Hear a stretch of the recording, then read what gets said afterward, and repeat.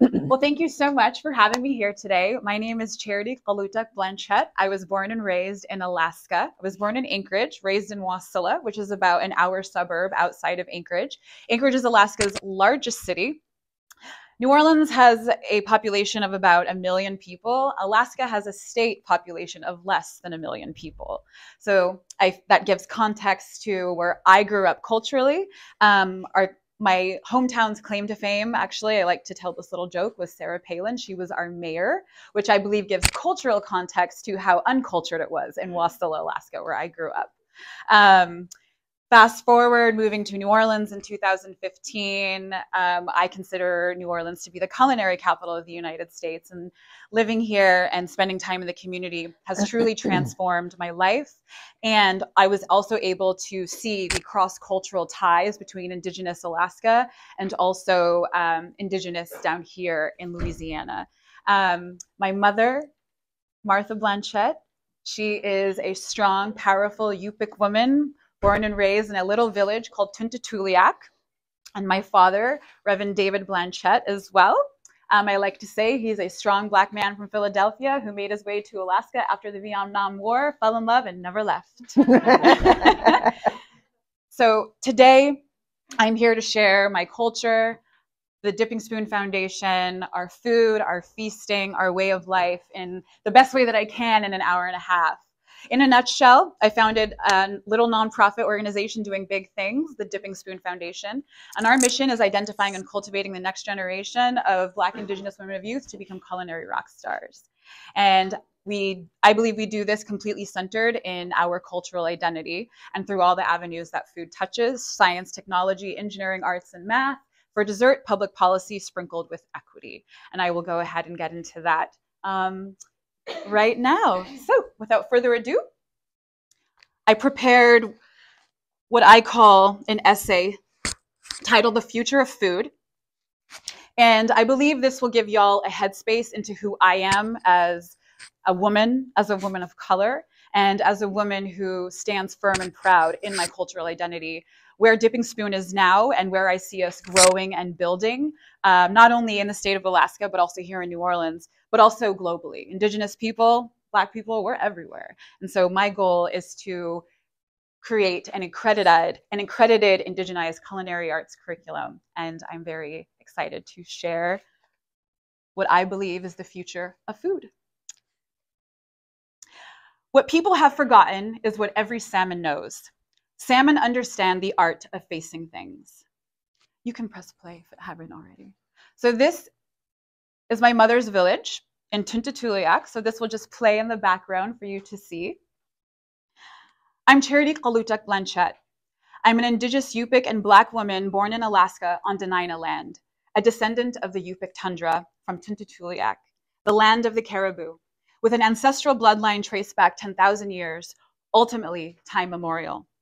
My mother's village sits on the Kinnock River, where marshy tundra weaves its way 3 miles and meets the currents of the Kuskokwim River, eventually opening to the Bering Sea.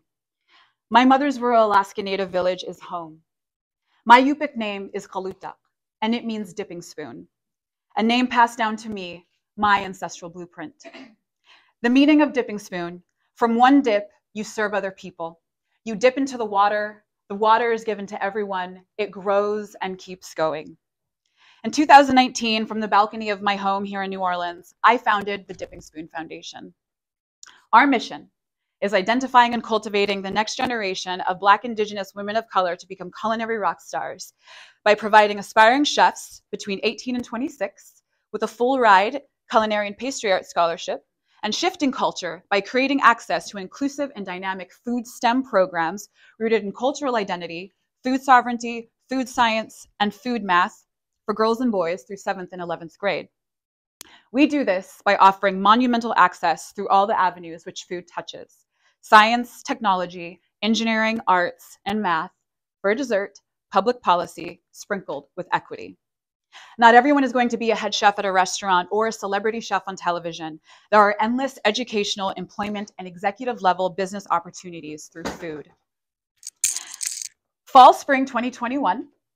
So as you take a look at your map, my father created this little pamphlet, and on the inside, you see the state of Alaska. And you're going to see different areas outlined with the different tribes. Alaska actually has over 250 tribes in the state. But if you just want to take a look at this, my mother's village, you'll see Tuntatuliak right here.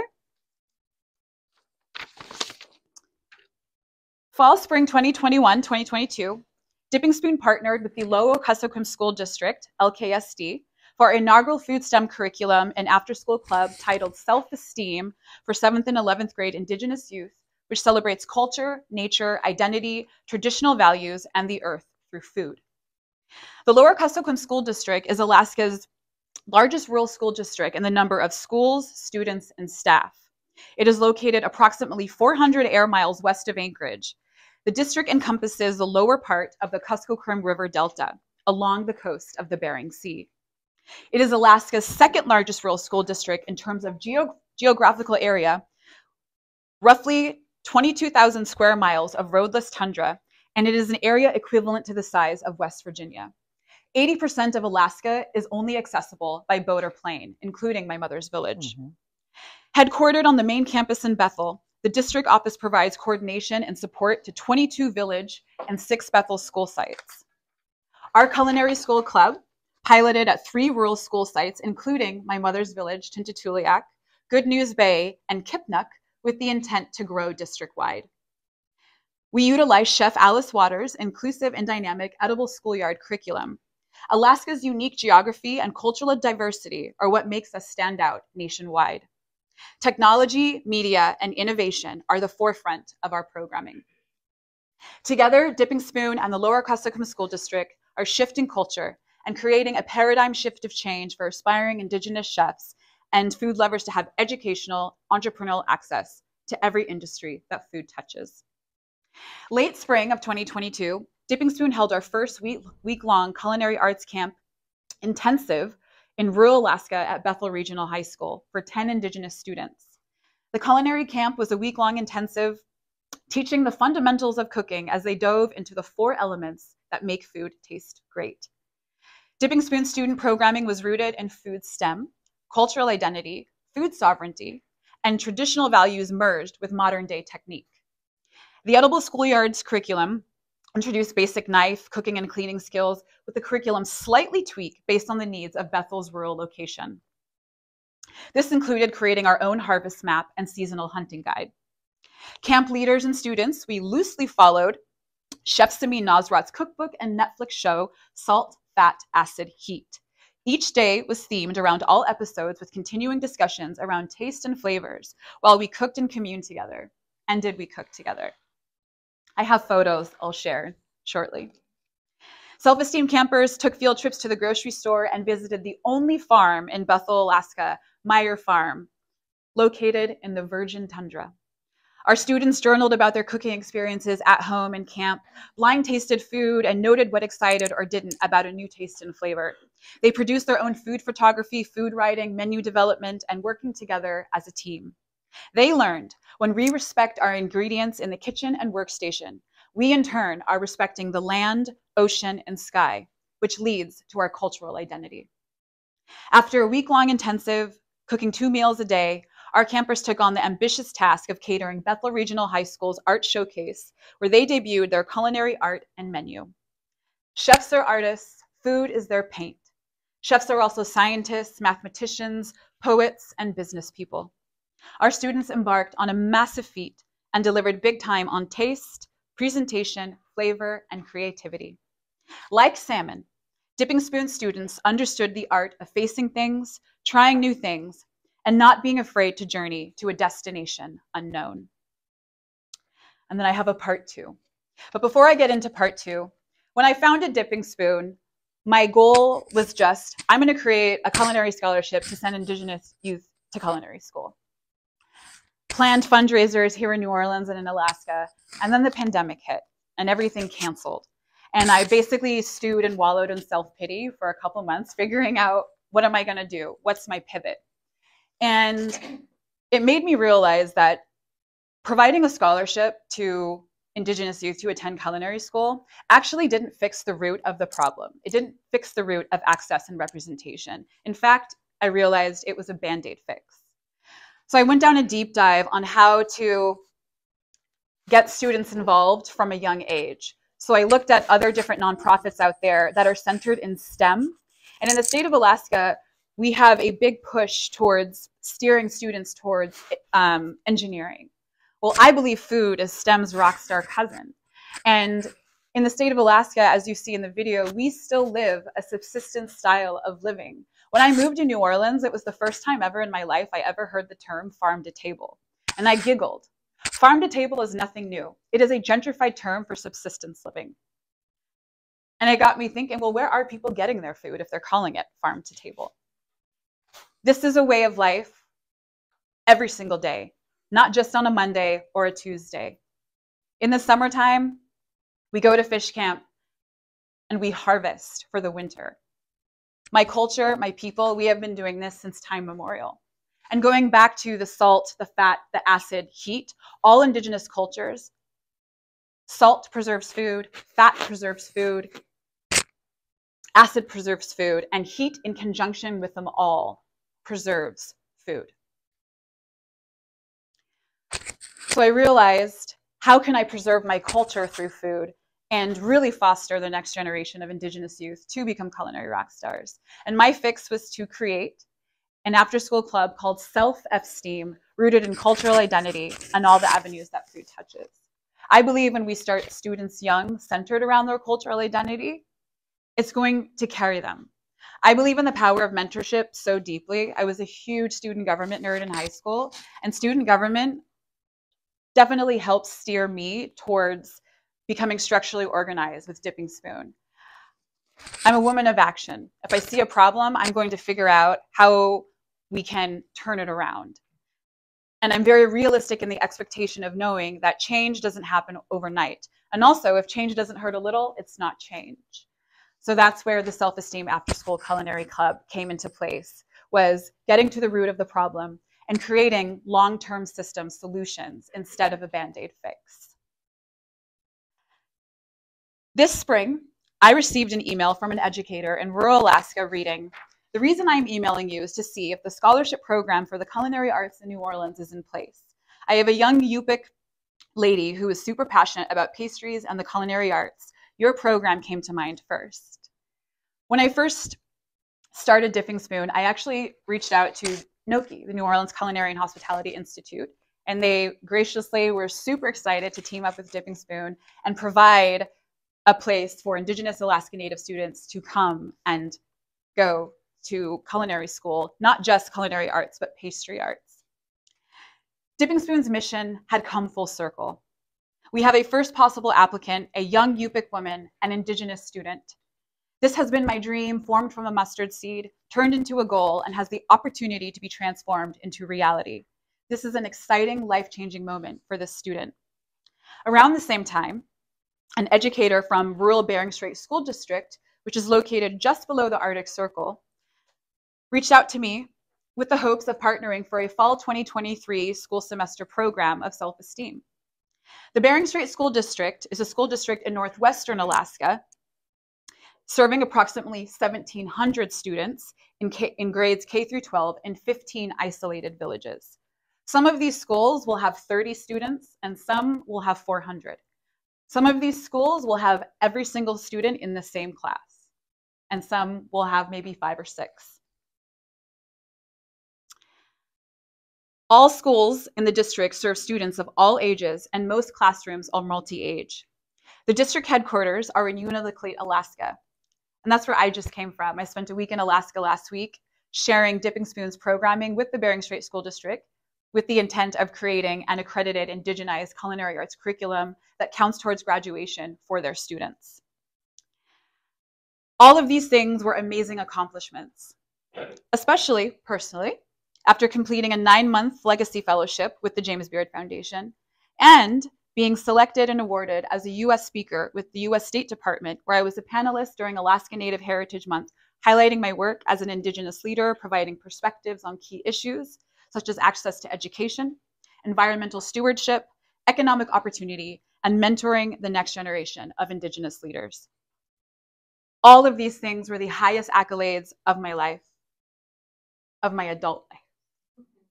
An incredible honor to be recognized for my work and unwavering mission with Dipping Spoon. After the chat, though, I hit a wall. After all the emails from Alaska stating that rural schools wanted more, I had been shell-shocked with news that shook my personal values and my business values. My North Star is fueled by access and representation. I envision a global world where all Indigenous youth champion their culture and ancestral blueprint to rebel against institutional boundaries, to become creative, entrepreneurial, culinary rock stars through food, science, media, design, and public policy. This is why I, Qaluta, a Yupik and Black woman born in Alaska on Dena'ina land, a descendant of the Yupik Tundra from Tuntatuliak, since time memorial, I cannot and will not let any company or entity steal and profit off of my ancestral Yupik identity. A year ago, I discovered a Canadian consumer packaged good company in food egregiously named Yupik, spelled the exact same way as my culture, Yupik. Their mission, at Yupik, our goal is to combine years of experience in direct sourcing and manufacturing of high-quality products to provide you with ingredients and snacks that cater to your tastes. We carry an extensive organic and conventional variety of products such as nuts, dried fruits, superfood snacks, mixes, candies, chocolate, and cooking products. Our tenacity and ambition continues to make us grow and work harder every single day to offer quality ingredients and snacks that speak for themselves. This Canadian food-based corporate company stole the name of my people, bought the domain name Yupik.com, registered and trademarked Yupik with the intent to sell to their Canadian and global non-Canadian market. A large-scale Canadian consumer packaged good company in food owns Yupik. We are a federally recognized tribe, a name rightfully owned by Yupik people, our bloodline, a name, Yupik, which translates the real people. This is erasure of culture. Canada and the United States and Alaska has a terrible history of racism and violence towards Indigenous children and people, and for them to cross the line so boldly and appropriate Indigenous Yupik people, dismissing us as if our history does not exist or our existence does not matter.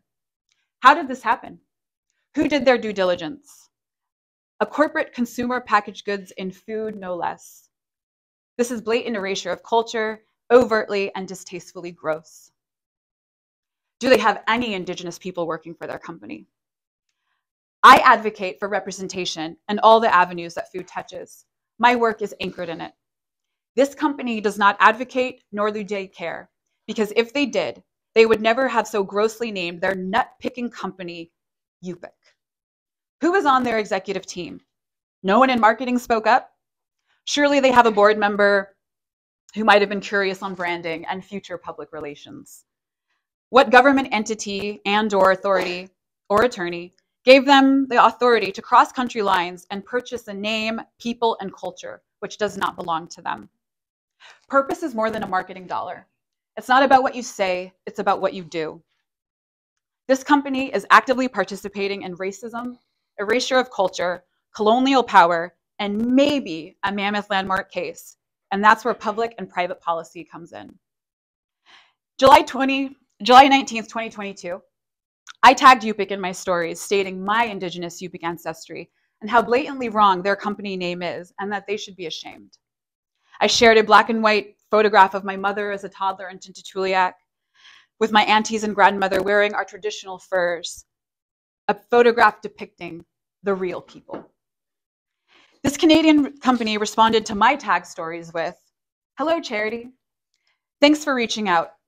We take your input at heart and hope to answer some of your concerns. Our brand is based on an abbreviation of the English words, you pick, because we offer a large selection of food products that one can pick from. We mean no offense to the Yupik people. We value and actively promote respect, inclusion, and diversity within and outside our organizations. People of all horizons and backgrounds work at Yupik, and we are grateful that they are a part of our family. Once more, we appreciate your time and remain available at support@yupik.com if you wish to share further concerns or suggestions. Respectfully." Respectfully? Their response is full of coded language and further showcases their grave disconnect with culture. Indigenous Yupik values are based in sharing, community, and love. This company does not embody any form of value system. In fact, they are promoting deep-seated racism, ugly cultural disrespect, exclusion, and lack of diversity, and common sense to understand that their actions are sickening. This is basically what fragile white people in America say all the time with their unconscious bias. Well, I have Black friends. The future of food is indigenous. The future of food is fueled by cultural representation.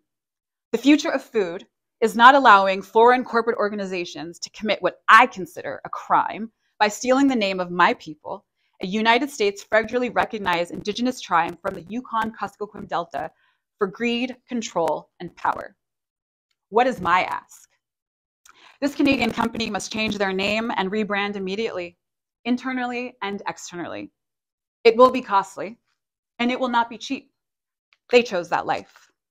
They must sign a pledge to invest in programming for the next generation of culinary Indigenous rock stars through all the avenues that food touches in Alaska and in Canada. Those are my cousins. They will assist in Dipping Spoon's growth. They must complete an internal audit and hire Indigenous people. They must admit the people who signed off must state their names, admit their wrongdoings, and explain their plan of action to do better and how they will implement it. Dipping Spoon's mission has come full circle. We have a first possible applicant, a young Yupik woman, an Indigenous student.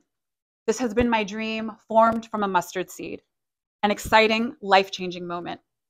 I can't wait to see what she becomes and how she designs her life through food. If we have one student, it means we have a community of students, which is why Dipping Spoon's programming needs to continue in Indigenous rural Alaska school districts. It also means as a leader, founder, CEO, and sole decision maker, I must adapt to change, discomfort, and eye-opening truths about the food industry. How can I advocate for cultural and gender representation in all the avenues that food touches and inspire Indigenous youth when there is a consumer packaged good company basically telling my students that they don't matter, their cultural identity doesn't matter. And they're not just telling us, they're showing us. One of my mottos in life is show me, don't tell me. I am asking you, my community, to join me and support in our mammoth task to save the future of food for Indigenous youth. This Canadian company must change their name. I will never give up on access or questioning why systems operate the way they do. Dipping Spoon's after-school culinary club students and our future scholarship recipients deserve their time to innovate, shine, and thrive, to create and be active participants in the culinary business world and the world they want to live and choose to live, to see themselves, their cultural identity in all the avenues that food touches: science, technology, engineering, arts, and math. For dessert, public policy sprinkled with equity. Together, we are creating a paradigm shift of change. This is our strength, and this is our superpower. I believe we champion culture by rebelling against boundaries. We're investing in the next generation of Indigenous culinary rock stars, chefs, CEOs, C-suite executives, artists, and political leaders. This is the future of food.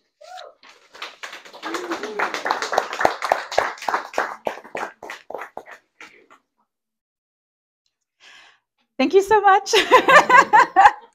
As you can see, I'm very passionate about my culture and where I come from, and that passion would not have come without my parents stewarding. In my house growing up in Wasilla, I always knew every day that I was a strong Yupik woman and that I am a strong Black woman. There was never any day when I looked in the mirror and I wanted to be anything but myself. And so I thank my parents for being the hub and the anchor. And I have 5 brothers. I'm the only girl. So I had to fight for space. And thank you so much for, in that fight for space, it has allowed me to fight for space also in this world as well, for my culture and for young little girls especially, but young men and women in the state of Alaska who look like me. one reason why I love New Orleans so much is all my life, all I've ever wanted to live is in a place where when I walk out the front door, everyone looks like me. And when I was a child, my father recorded every single episode of Cosby Show and Different World. And we would watch, my brothers and I would watch those shows, Christmas break, summer break, basically all the breaks, because my parents were very strict. We weren't allowed to watch anything else. And so we watched these shows over and over and over. And my favorite was Different World. And it was the first time in my life where I saw Black individuals that were all different shades of brown. And when I left Alaska, I moved to Hawaii, a place where also when I walk out the front door, I also look like everyone else, considering that Alaska Native people, we do tend to look a little Asian. And my parents actually retired to Hawaii, and my mom chose Hawaii because when she walks out the front door, everyone looks like her. And I chose New Orleans because when I walk out the front door, everyone looks like me. Everyone is brown and beautiful, and they're all different shades of brown, which is why I chose to live here. I moved here for love. I fell out of love. I left, healed in Hawaii, and then I moved back. And I wouldn't have moved back to this city if I didn't love it so much. And a part of that love definitely is the community, the people, the culture, the food especially. And then the culture reminds me of my indigenous culture back home. My very first Mardi Gras, I will never forget. I was St. Charles. It was right across the street from Desi Vega. My friend had like a big pavilion thing, risers, whatever you call them. And the parades came by, and all of a sudden, you know, they're throwing things. And it reminded me back home. When I was a little girl, I became a woman when I was 11. And different cultures have different ceremonial practices around when you become a woman. And I was 11 years old. I became a woman, and I had to do a year-long honoring of our womanhood. There were certain foods I wasn't allowed to eat. I had to wear different types of string around my wrists, my ankles, and my waist. I had to wear a hat every time I went outside. My parents definitely dictated what I could eat, what I couldn't eat. I was actually not allowed to have sugar, refined sugar. The only form of sugar I was allowed to have came from chocolate milk because I needed some form of sweetness. At the very end of the year-long honoring of preparing my body for womanhood, we have what we call a throwing party, an okiko, and it's for women only. And I called it my junk food party. And my mother told me that I could invite all of my classmates, my girlfriends, and their mothers. And we would have a big junk food feast. And I remember being really excited because I don't love them anymore, but at the time I loved these suckers that you could get from Walmart that were like apple with caramel on top. Oh my God, I love them so much. And I could not wait to have that at my junk food party. And all my friends arrived with their mothers. And it was the only time. I was 11 years old. So I just become a woman. I was going into 6th grade. I'm going through puberty. And my mom announced to my friends and the mothers, Charity became a woman a year ago. And so we're celebrating her womanhood. And I remember being so embarrassed because I didn't tell any of my classmates the year-long ritual that I had to go through because I was embarrassed. I didn't know if they would understand. And also, I grew up in a very, very white town. And the reception that I received from my classmates and their mothers was actually, oh my God, that is so beautiful. And that embarrassment immediately turned to just like, oh, yay, let's all just eat junk food now. And then at the end of the party and the feast, we have the throwing party. And my mother and I went into the 2nd-story floor of our home. The ladies went outside. And the first thing you throw is a bag because you're about to catch a bunch of stuff. And so we threw a bag. And then afterwards, you're throwing things that a woman, I guess, would use in their home, whether or not it's home goods or I don't know. What would you say? I don't remember. I just remember the candy. Kitchenware, towels, maybe a blanket. like things of that nature. And at the very end of the throwing party, they throw candy. And that's the only time when the men, little boys, are allowed to come and participate as well. Mm-hmm. And everything you catch is a prize. And my first Mardi Gras reminded me of an Yupik, just in a completely different avenue and way. So I enjoy Mardi Gras for that respect and angle, but Mardi Gras is definitely a beast that I'm still getting used to. Beyond that, the beautiful ties between Alaska and Indigenous Alaska, and then the culture here, Indigenous culture, Black culture, that there are ties up in Alaska as well. And beyond the work that I do with Dip and Spoon, it is definitely my goal to create a really beautiful cross-cultural connection between Alaska and the state of Louisiana, specifically to New Orleans as well, because this is my home and where I choose to live. My parents traveled here yesterday. They landed yesterday. They snowbird in Hawaii, and then in the summertime, they go back to Alaska. So it's not a bad retired life, I'd say. And about a month and a half ago, I reached out to Zella. We had been talking about a food demo and sharing my culture with y'all for quite some time. And when I shared that my parents were visiting, I felt that this would be a proper time to actually truly share my culture, not just me, but the source, and that is my mother. So today we prepared a menu of braised moose stew. All of the ingredients from the braised moose stew are all ingredients. If you were to be in the village, all of those ingredients are there. When you're in the village, you either have your large, like we call it the AC store, which is basically a mini Costco. And then you have your general store, which is probably your corner store here in New Orleans. And ingredients are hard to come by, especially fresh ingredients. So the moose stew was made with, if I were traveling in Alaska, what do my students, or what does the village have access to create different flavors of that salt, of that acid, of that heat? And so that is the reflection of the moose stew. And then my mother made the caribou soup. She can dive more into the ingredients on that. My mother also made fry bread.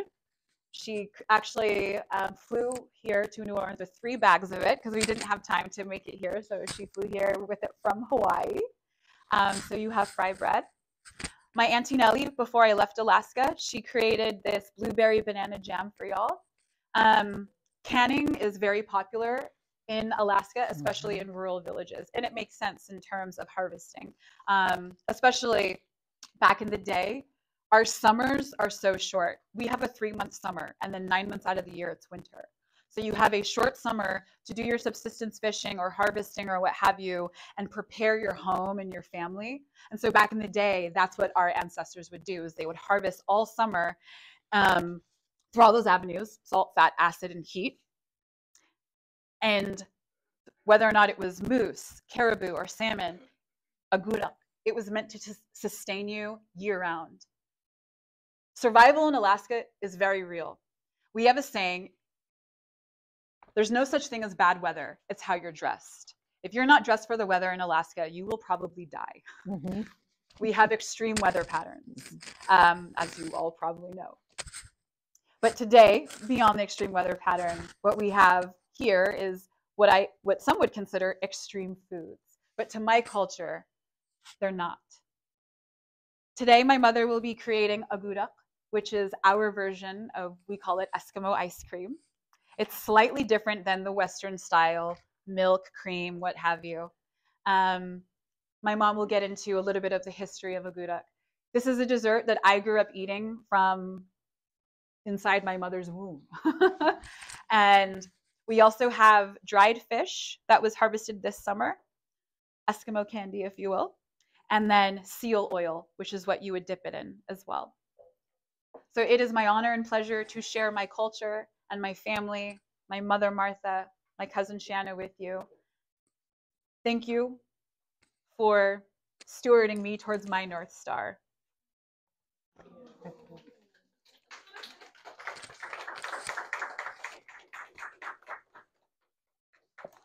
I guess when you're married to a person who talks, your children will do the same.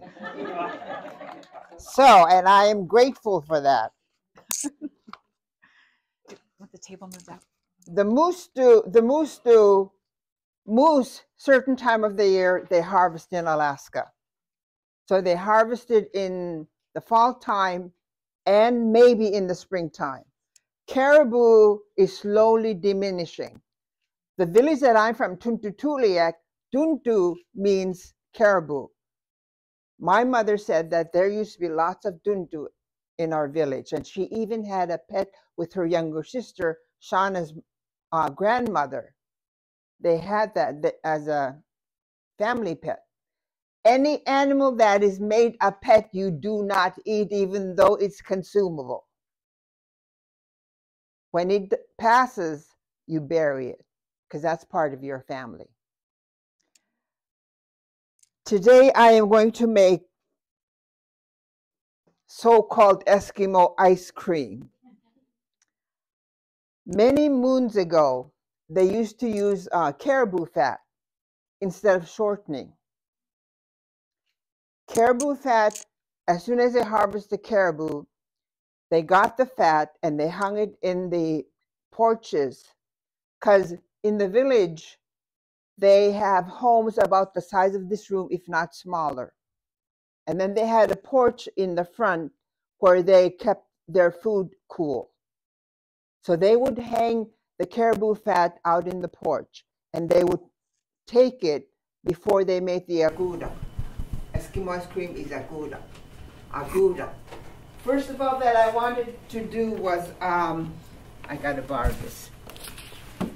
What this saying is, Gilligamchi damachchi galugamun. Gilligamchi means I invite you. I am inviting you. Damachchi means every one of you. Galugamun, to the feast. So it says you are all invited to the feast.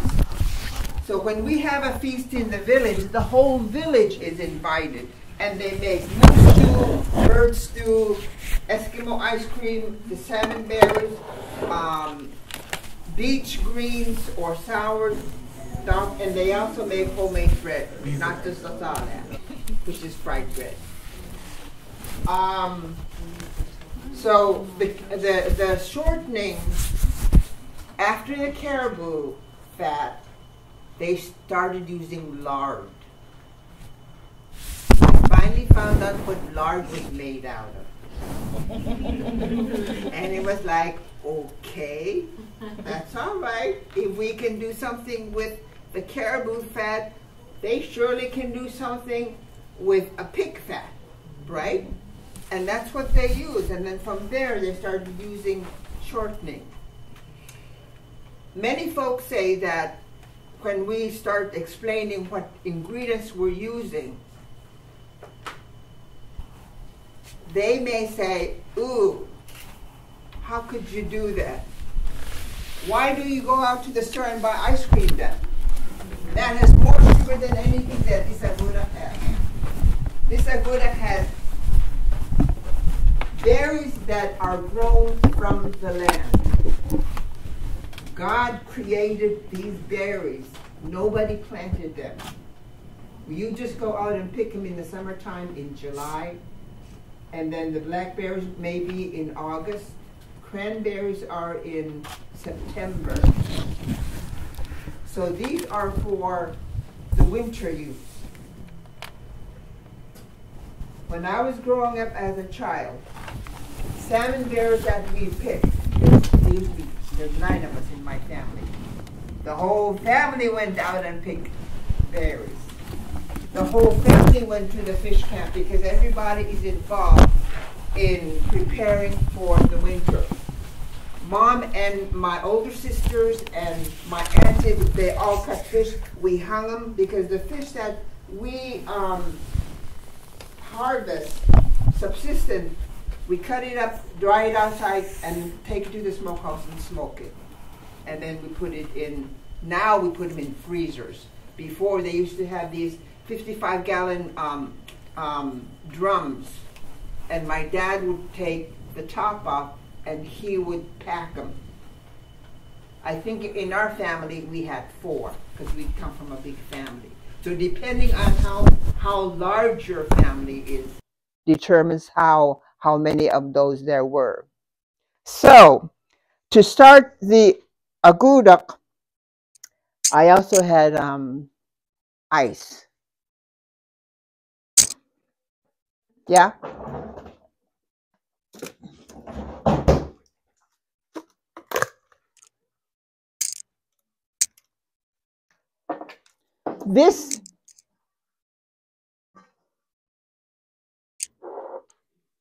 The agudak is passed down from generation to generation. Like I said, my mother made this with I did wash my hands, so don't worry, okay? So the shortening, depending on how much berries you have, you can actually use store-bought berries if so. Now, I don't have blueberries, so I didn't go. I just got here as you were all told yesterday. So these are brought all the way from Alaska via Hawaii. So according to what we have here, this is just about right size. It's not going to be this small. It's going to rise as the bread dough rises. Okay? So, you want me to roll your sleeve? It's fine.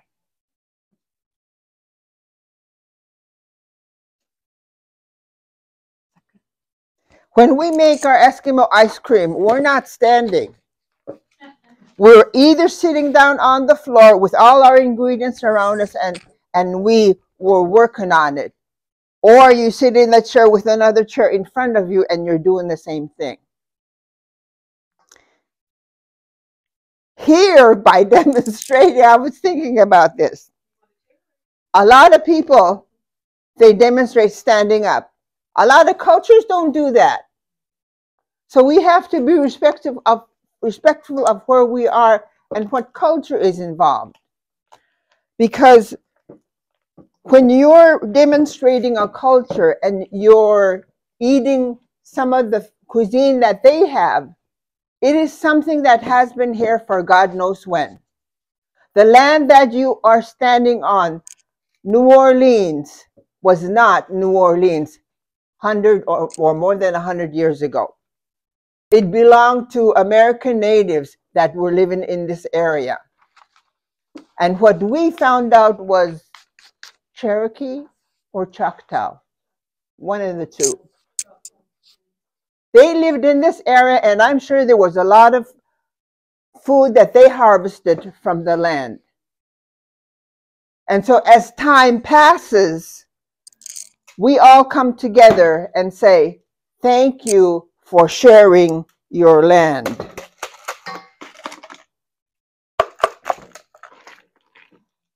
The reason why I add ice is because at home, they used to use snow. We would go outside in the winter time and go get some clean snow to use to cool off what we're stirring. And yes, it melts in there, but it's okay. Okay, sugar.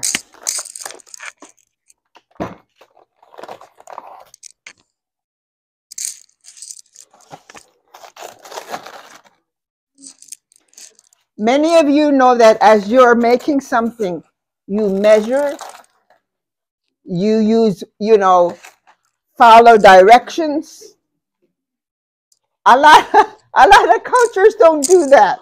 We don't either. We just look at, okay, I can make X amount of agudok, or I can make X amount of whatever, and accordingly, we use whatever ingredients we need. So as you're stirring this,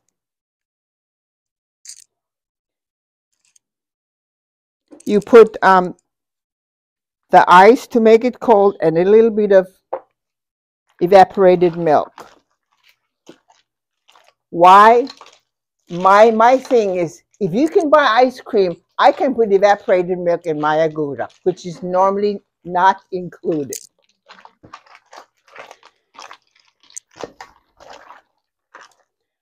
The whole family knows how to make agura. Even men knows how to make agura.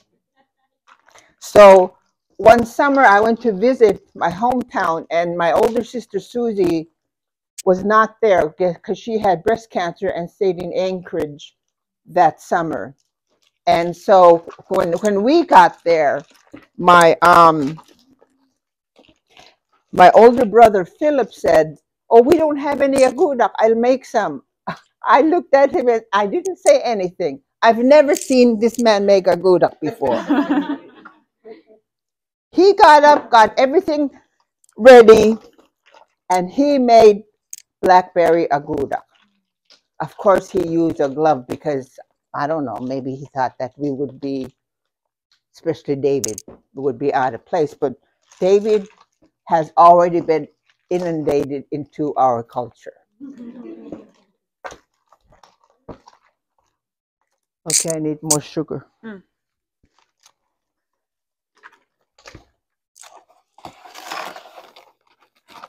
So whenever somebody has, we call this our dessert, dessert. It is always a pleasure to know families that have Eskimo ice cream, especially the ones that have salmon berries. And so people in the villages are very inviting for other folk to come and eat at their house. So if so-and-so is invited, they may be there for lunch. Other folk may be invited during dinner. And the cuisine, lunchtime is totally different than dinner time.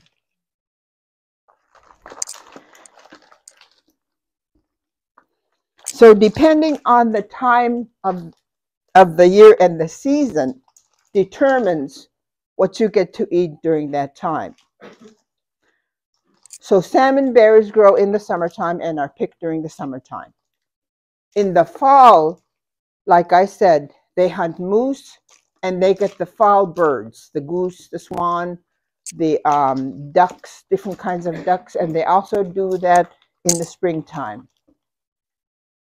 When the winter comes, it's starting to come, they have these little fish that live in creeks and they have no scales. They're about this long. Oh God, they are so good, drenched in seal oil. So they have that from September till about maybe December. And then the white salmon, whitefish that are lake fish, those are harvested in the fall time.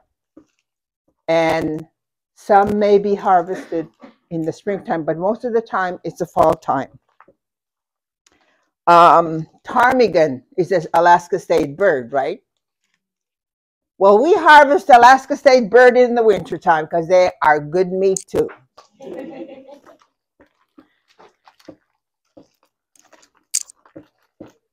And then the springtime, when all the wild birds like geese, duck, swan migrate to Alaska, they also do springtime hunting, but they don't do it all through the spring because they know they have to have their eggs and, you know, do their thing. And so we don't even eat those during the summertime, except for the ones that are already in the freezer. And then they harvest again in the fall time. So depending on what year it is, determines what foods you have. And I'm sure that is the way the indigenous people in this area are and were. And your forefathers brought their cuisine to Americas. I know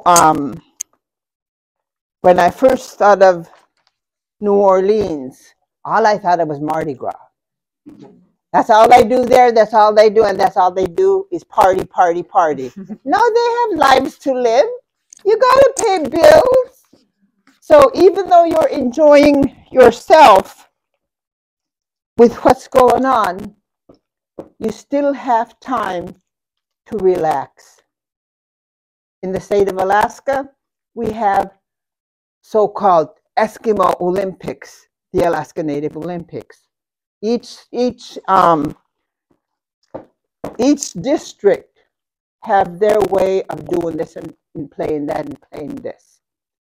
The older boys, Philip, won the high kick. So there's so many different areas within the state. Some look so tough because they all have one that you pull from ear to ear. I've never done it, and I will never do it because I'm afraid my poor little ear will be ripped off. But that's part of the games that they have. Some of the games they have. And so Alaska, then after you're done with this, then you put in the berries.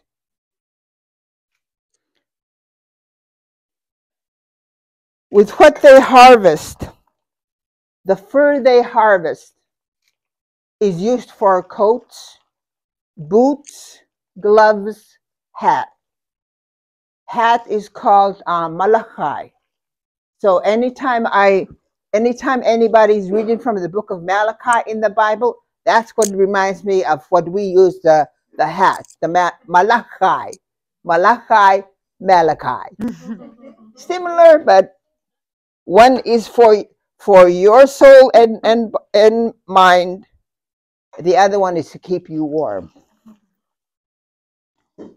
And then parka, they either make it out of seal skin, they bring in raccoon skin, otter, mink, muskrat, squirrel.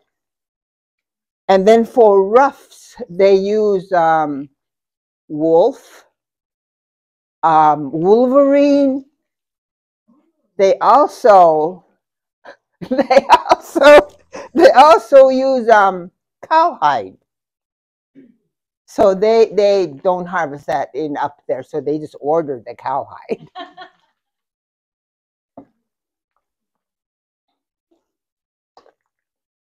And they what Charity is wearing and what I'm wearing is the traditional kaspak. Women wear these. The traditional kaspak are the ones that are long, like I'm wearing. Shauna is wearing a short one that's like a blouse. A more modern one. So yeah, that's the modern kind. My mother made the kaspak that I'm wearing. When she passed, I took 2 kaspaks that belonged to her. And so I wear them with honor because nobody else will ever make one like my mama made. And back then, now I'm going to add blackberries. Back then, they didn't care if they're the kaspaks they made. Huh? Yeah. If they were matched, they used whatever they had. My mom made, this one has pink tie and brown trim, yeah. And that's what my mom used. But nowadays they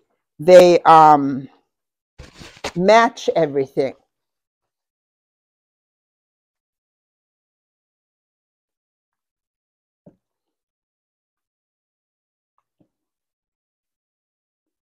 So how many of you know of a sewing machine? Have you seen a sewing machine that you can use by hand? You use the hand on the side. That's what my mother had when I was growing up, and it had the old-time black design on it, like the Chinese Chinese designs. So my mother had, we still have it to this day. My sister keeps that. Okay, raisins. Put some in the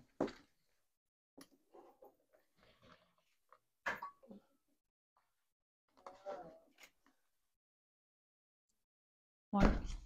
Yeah. Okay.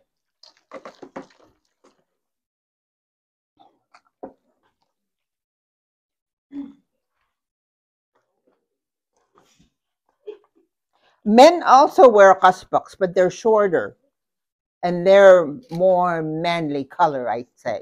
Most of them that I grew up, my dad used to wear white because in the winter time, when he went seal hunting, he would use white kasbak.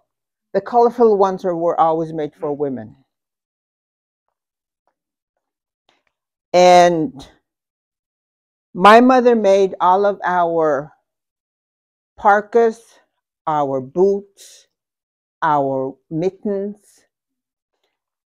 Because back then when I was growing up, we had real winters. Now, because of climate change, we no longer have real winters up there.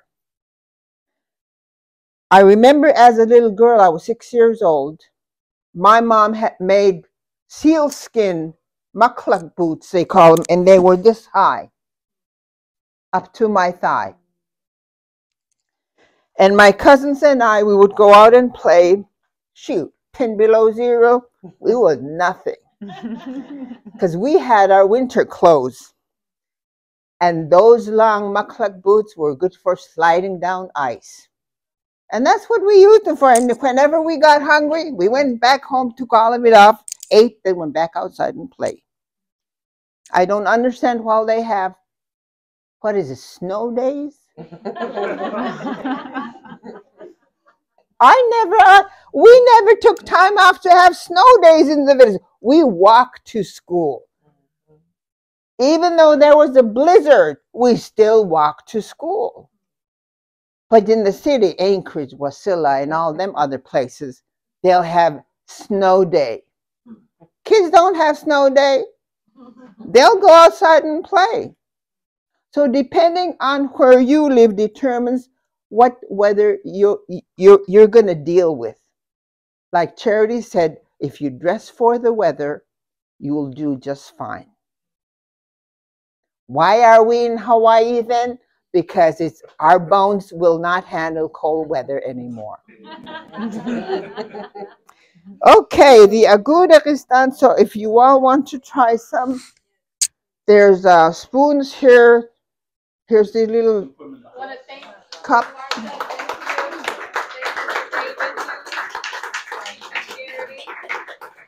Anybody have any questions, thoughts? Go ahead, Lena. Hold on, Lena wants to ask something. I know you mentioned the use of glue. Do you guys also use whale? In our area, the map that you see in that that demonstration, we don't get whale. Whale are up in the northern part of Alaska, and they call it the North Slope. That's where they get the whale. So we barter when we want whale meat or whale blubber. So we barter, but that's not in our area.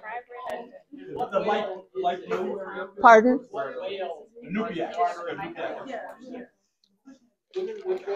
I know beluga comes, south. We have some in our area, but not all. Yeah. But the whale are way up there. Those great big whales that you see in the ocean and off of Hawaii and whatever, the great whale might be. But they only harvest those during the certain time. Yeah. Oh, yes.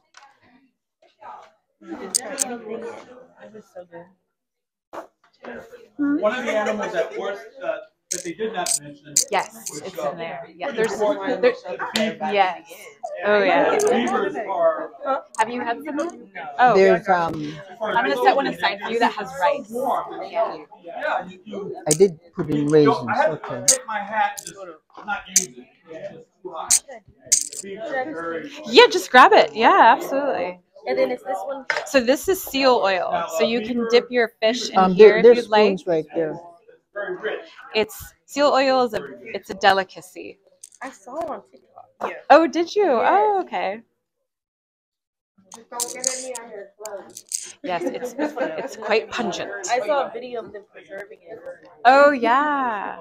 Do you follow is it Sheena Nova or that I one think gal? is she like really famous? She's from Canada. Yeah, she has the markings. Yeah. The traditional. Yeah, Yeah, that's what I saw. she's great. Thank you. Mm-hmm. Well, basically, we basically base out of Anchorage, out of Alaska, June, July, August. Yeah. Yes, you're very welcome. The next time we base out of, I say base out of. Because we So what are we dipping in the seal oil? So this is fish strips. I would try. Excuse me. I would try this on its own and then try it with the seal oil as well. Excuse me. Right. If you're if you show up one day every night, it doesn't make no sense not to. Depending on how the drying technique, sometimes they're salty or they're sweet. Because some people use salt, some will use sugar. Okay. And then the seal oil. I'm here. I'm going back and it's pretty cold. It's cold. It's cold. It's very interesting. Well, actually, Alaska, you can. What's nice about this is dry cold. I mean, you can dress for the weather. I grew up in Philadelphia. I am hungry.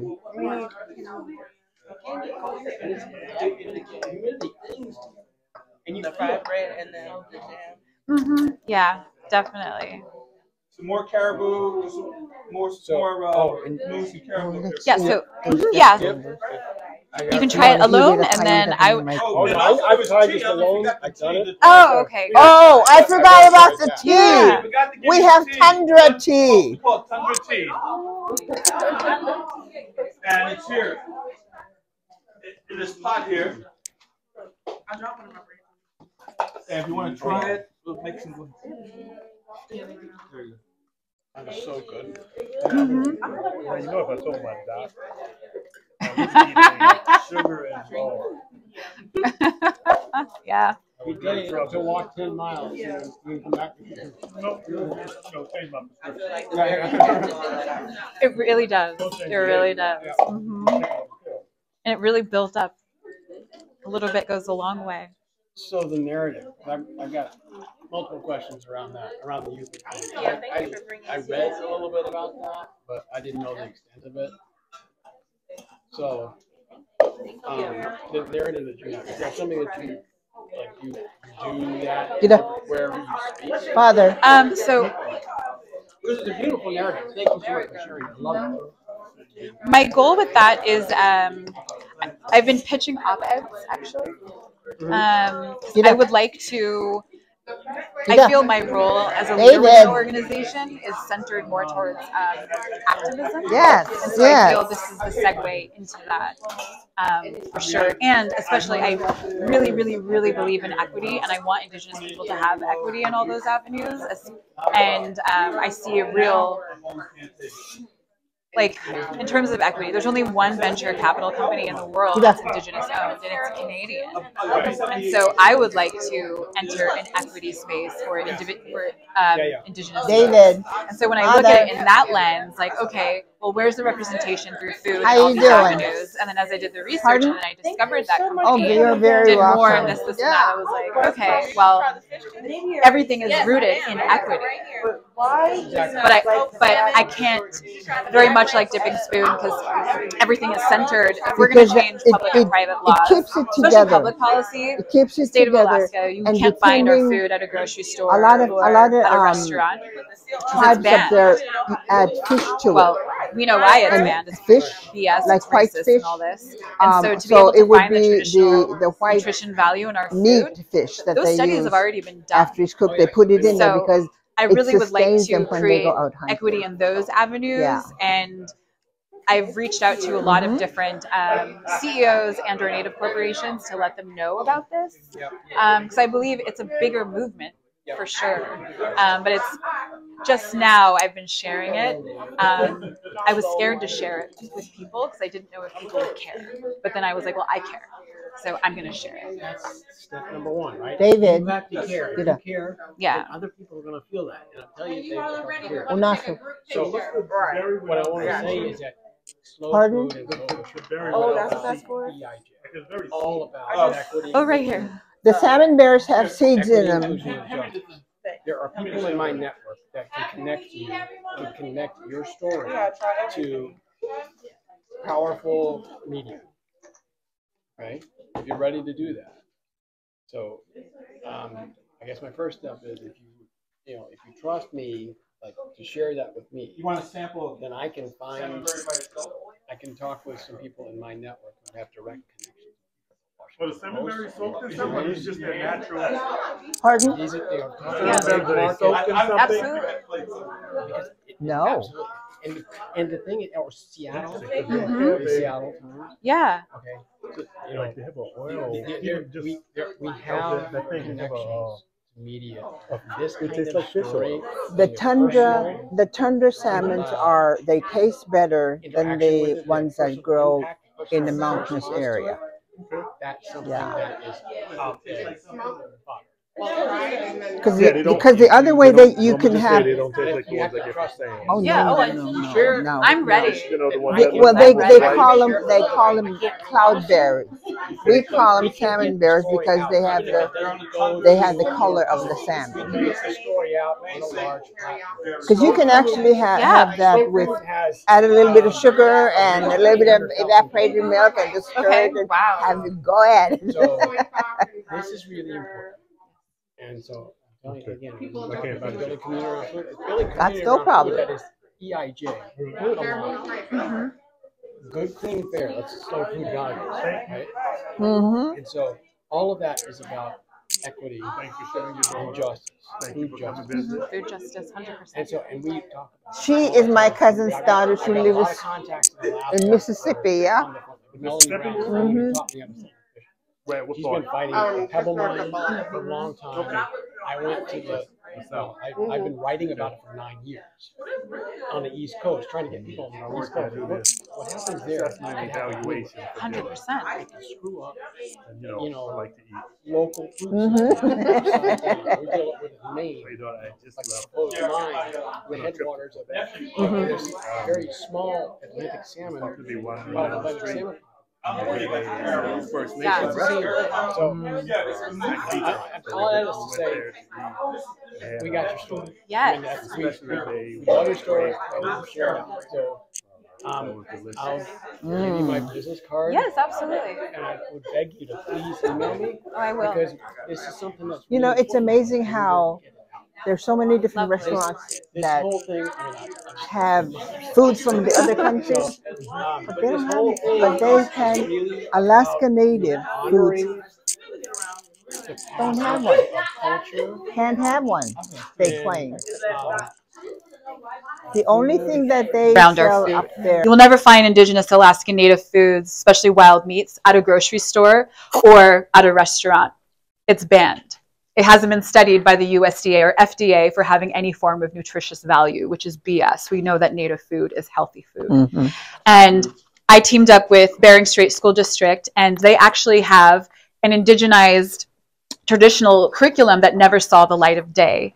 And so utilizing Edible Schoolyards curriculum and Food Education Fund in New York, I know that indigenized culinary arts curriculum for youth can absolutely be created because of what is already out there. And so I'm going to go grab it just so you guys can see it.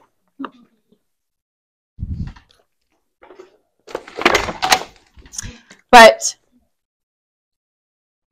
my contact back in Alaska found the nutritional value in all of our indigenous Alaska Native foods. This right here is completely game-changing. I created a little harvest map and hunting guide knowing that one day I wanted to team up with higher education and study and find the nutritious value in our food so that we could create a hardcover book that doesn't say Huff and Mifflin. It has a Yupik name attached to it that our students can utilize and pass down. And to have this already, whale, beluga, land animals, sea animals, fireweed, to have this is gold. And so this is the adding to my North Star in creating that indigenized culinary arts curriculum, not only for the state of Alaska, but for now here in Alaska, we call this the lower 48. So the lower 48. And so I definitely encourage y'all to take a look at it because it really is beautiful and so fascinating.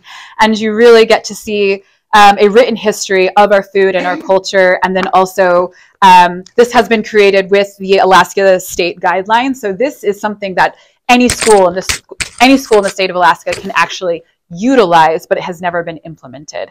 And so it is now part of my North Star to create.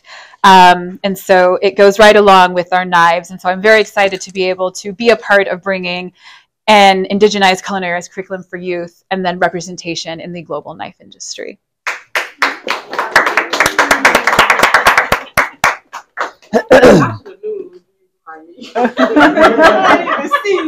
So, but yes, you're welcome to take a look. Just take a bowl.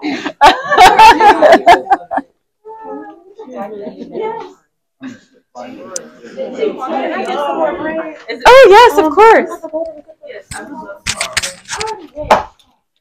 Where's the other bread? Mom, the other bread? The other bread. Or is that ours? Or is that Shanna's? Shanna's. Oh, I'm just going to cut like 4.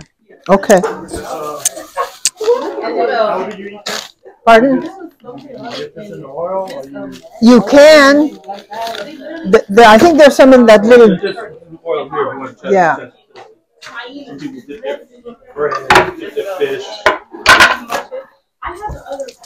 Actually, seal oil is good to dip in dried lush fish, or no, not lush.